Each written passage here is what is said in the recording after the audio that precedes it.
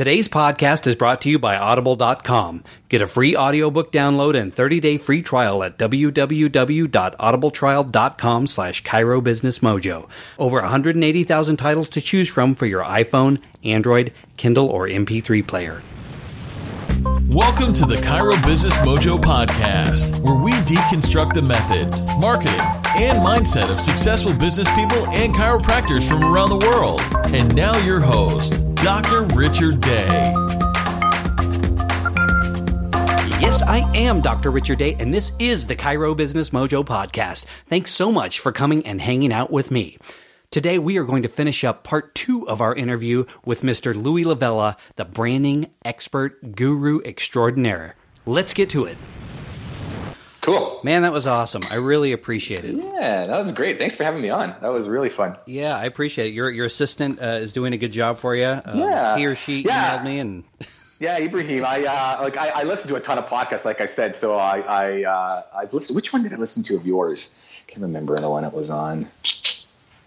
Anyways, so I have like a list of like podcasts that I go through and stuff and say, look, start contacting these guys and then start contacting ones that you think fit as well, right? Uh-huh. And going out there and seeing if they would like to have me on as a guest. I know I'm music and nightlife, but I want to bridge over into doing not just speaking in regular rooms, but sharing these stories with every business out there. So, having a chiropractic audience is cool. I mean, the same stories can resonate with them. Real estate agents I've done and authors and all kinds of different industries that are not just your basic business owner, but the same story holds true everywhere, the same kind of tips, and I think I have a fun angle by being in the entertainment industry. It's just a little bit different.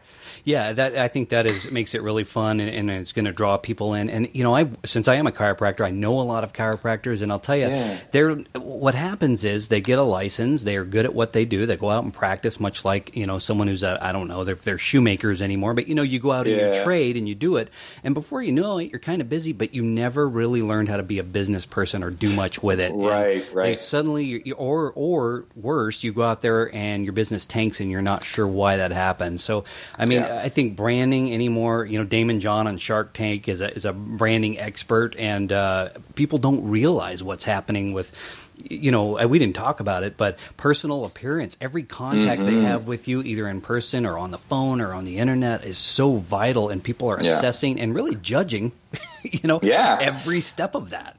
Yeah, and that goes down to your branding, right? Your brand voice, but your brand look as well. Yeah. Like you need to be consistent, and you have to, absolutely. And that happens everywhere. I feel like even when I did a lot more nightclub and bars, they either were bartenders that, became managers and thought, oh, I'm going to get daddy's money or a bank loan and open my own bar now. Uh-huh. And then they realized, I'm not a business owner there. I can operate the bar.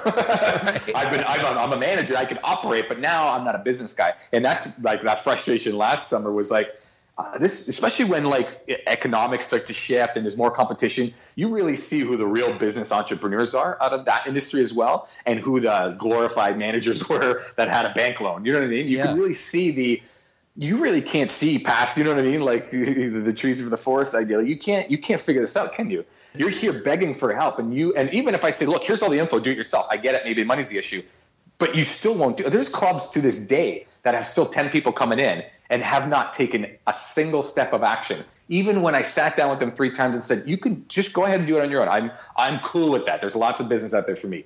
I have no hard feelings. You know what I mean? Yeah. Maybe money's the issue right now because you're struggling. Then didn't do it. They haven't done it. This is a year later. Some of them 3 years later still haven't taken any action to succeed, and they're still in the same spot. We're talking 3 years of failing, stale business.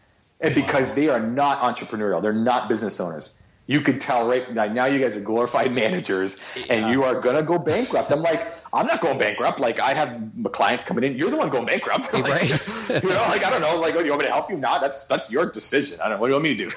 Right? Yeah. Well, I tell you, I would say it's almost more important that, they are putting the cart before the horse. Maybe do some pre-launch for 3 to 6 months or however long, and then have that tribe or following, boom, ready to go.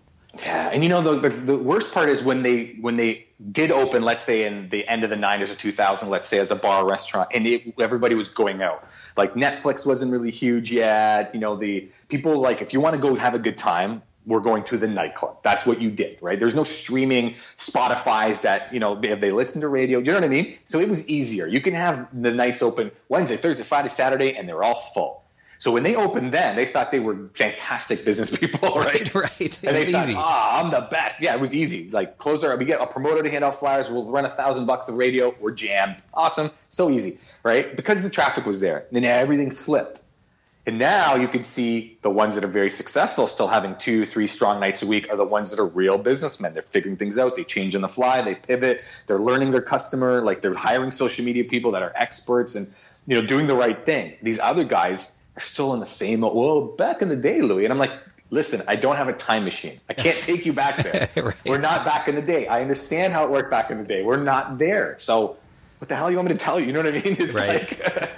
Yep, you can tell they don't get it because it was easy back then and they didn't have to really do a lot of work marketing. A lot of them stopped marketing. We're busy. We'll just let it ride. And that's exactly the same time that it started to slip, right?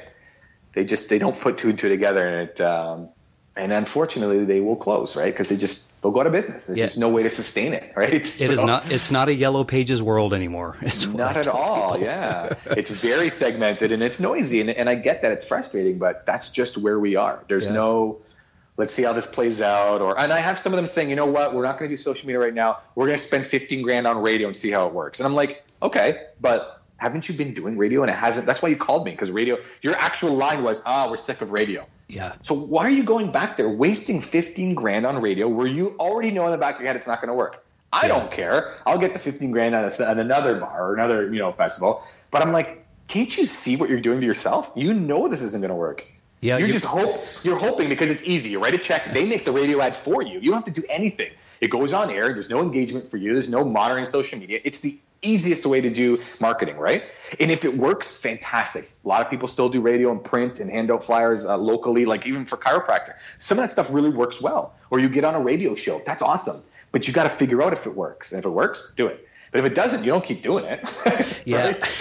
I saw Gary Vee, you mentioned him, and I saw, I think, one of his deals on Facebook yesterday, and he said someone kept asking him, what's your ROI on social media? What's your ROI? What's your ROI? I don't know if you've seen this where he says, I don't know, what's the ROI on your mother? Yeah, I saw Have you seen that? Yeah, and it's true, right? Like, you can't peg an exact, like, there's lots of metrics you can look at, and there's lots of that, but sometimes it's not an exact, they clicked here, then they went here, and then we have a purchase. Yeah. Sometimes it works, especially if you're selling something online or there's a coupon, they come out, and then they bring it in.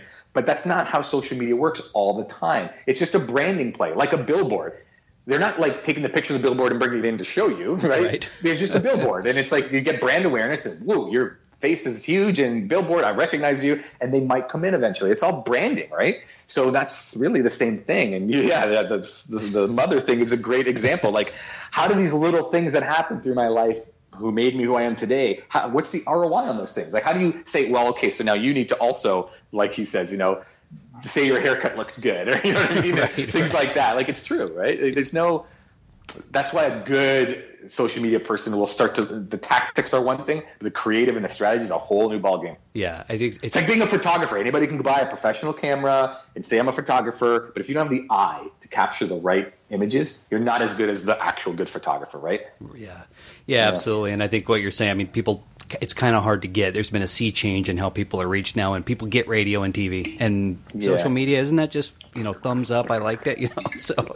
Yeah. Well, thanks. You'd be surprised how many people say, we want more likes on our page. So I don't care what you do, make sure our likes grow. And I'm like, look, if likes literally, I never do this, then go to Fiverr and get likes. Like, really, you're not doing this right at all. They're going to be useless likes. And I said, listen, if you build a real campaign and have brand awareness, you're going to get likes residually because they'll see the ad and they'll say, oh, I don't like the page yet. I'll like it now. But even then, is that like, likes don't make sales at all. Like that's not the metric you want to look at. Like, just because its perception looks good. But then, like I said, go to Fiverr and buy 2,000 likes. They mean nothing anyways.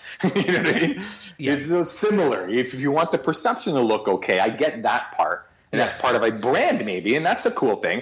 But that's not your only thing that you're going after. What about the actual campaign. Like, let's get them into the office. Let's get them buying a ticket. You know what I mean? Yeah. From what I understand, Facebook looks at that, the metrics. They do. They have 1,000 likes, but 0 engagement. Maybe they're fake. Let's not give them any engagement. Yeah, then you're stuck, right? Yeah. Well, wow. Well, thanks for giving me an interview plus a little more. Is it okay if I use some of what we talked about? I think it's all valuable. 100%. Yeah, 100%.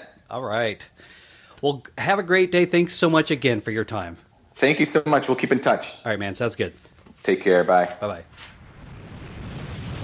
Psst. Hey, this is Dr. Day. I hope you are enjoying the show. If you are, please do us a favor and jump on over to iTunes to subscribe, rate, and review. Thanks. Thanks for listening to the Chiro Business Mojo podcast at www.chirobusinessmojo.com.